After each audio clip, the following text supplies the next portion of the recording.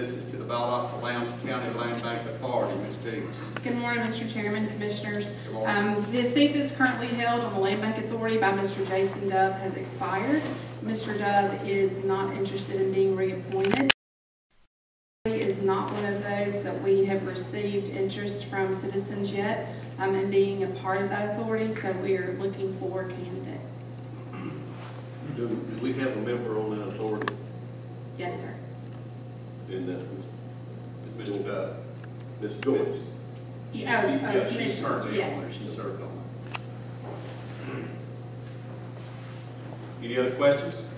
Really just concerned, we really would like to reach back out to these and find out, because there's been a lot of controversy now. They say he didn't want to, when I talked to him, just was interested.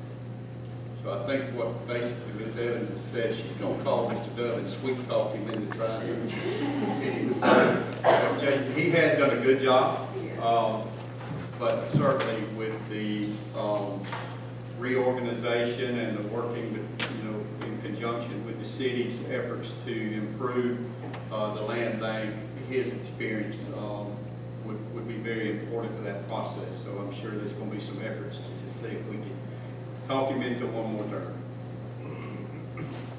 Okay, our next agenda.